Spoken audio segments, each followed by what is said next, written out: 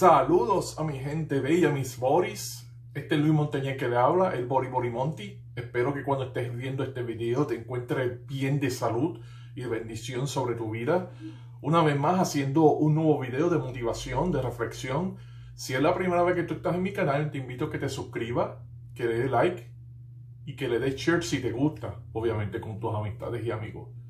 El propósito de este video es traer otra palabra más de motivación. Hace 2 días estaba en YouTube y vi un video que me llamó la atención y quiero hablar acerca de esto, y este es el tema principal del título. En el video muestra cómo esta señora, con la situación del COVID, pues perdió su trabajo inmediatamente, se quedó sin trabajo. Pero esta señora toma la determinación y se envuelve con una entidad sin fines de lucro para ayudar por 3 días a darle comida y darle artículos a personas que perdieron su trabajo, que necesitan también como ella, pero ella se dedicó a servir. Y como esta señora se emprendió y empezó a meter mano, y a tal grado de que fue bien apreciado en el lugar donde ella estaba ayudando y mucha gente la empezó a querer. Y esa señora no se encontraba con la sorpresa de que esos esfuerzos que ella estaba haciendo iban a ser premiados. En el video, que yo le voy a dejar el nombre de la descripción para que usted lo vea, muestra cómo ella recibe una visita sorpresa de una persona conocida a nivel de baloncesto de la NBA, Steve Curry. Exactamente. La ve, la sorprende y le da unas palabras de motivación, y eso fue de alegría, y a la misma vez fue bendecida. Y todo fue por el hecho de ella tomar la motivación y de ofrecer lo que ella tenía dispuesto, que fue lo mejor que dio.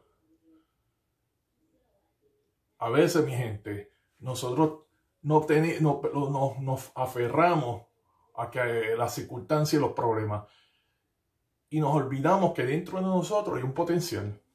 Y según como esta señora tomó la decisión y determinación de levantarse en medio de lo que está pasando y utilizar lo que ella tenía, el talento bueno que ella tenía, que era para servir, lo utilizó sin saber que su esfuerzo iba a ser premiado.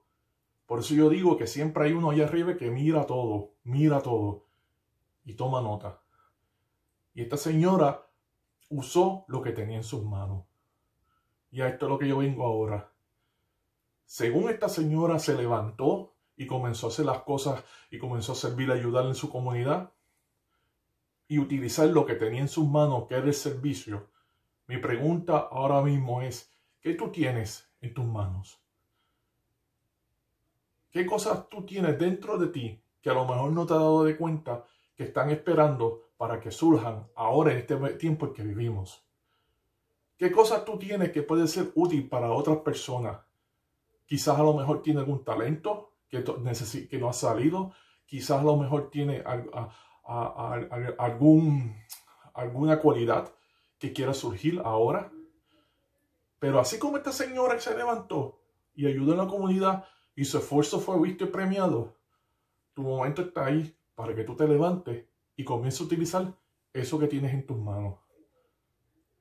Sea el talento, sea algo que tú tengas, alguna gracia que esté en ti, que quiera florecer ahora en este tiempo, que es necesario que florezca en este 2020. ¿Por qué esperar más? Tu potencial está dentro de ti, está esperando para que surja, y aún en estos momentos. La sociedad necesita personas como ella, de que se levanten para resplandecer y ayudar a otros.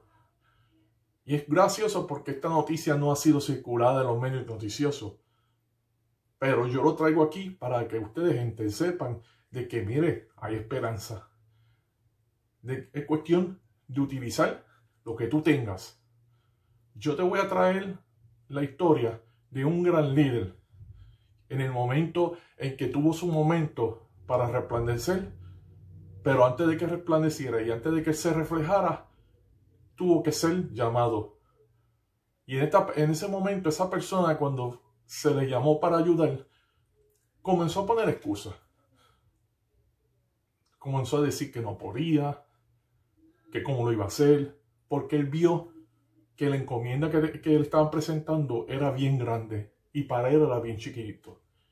Y en un momento dado, a esa persona le preguntan, ¿qué tú tienes en tus manos? Y cuando él mira, él tenía una vara. Quizás ahora usted va a asimilar de qué se trata la historia. Si usted pensó la historia de Moisés, sí.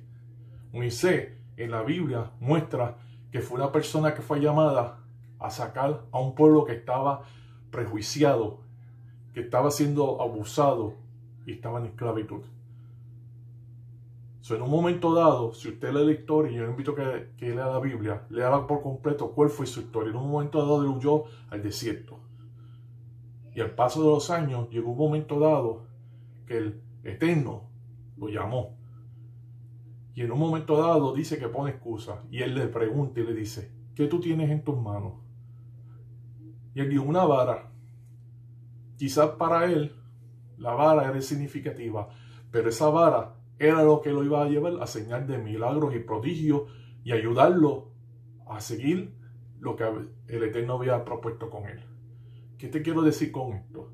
Con la historia de Moisés y con la historia de la señora. ¿Qué cosas tú tienes que están ahí, que tú no las has visto y que están, mira, en tus manos? Tú tienes el potencial, tú tienes el talento, tú tienes la habilidad, tú tienes la gracia. Es cuestión de, número uno, poner a Dios en primer lugar y segundo, levantarte y confiar.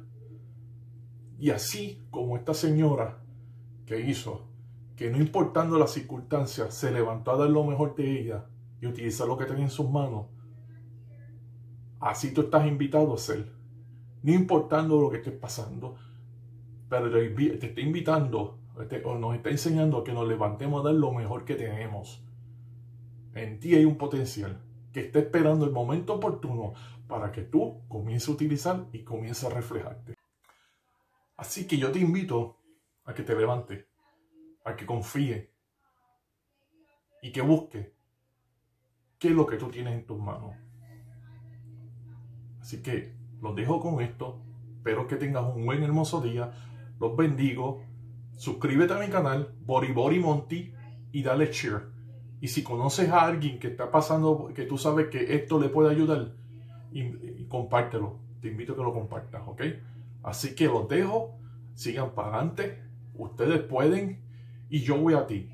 Y como dice mi refrán y mi lema, tú puedes. Tú puedes y punto. Bendiciones. Que pasen excelente día.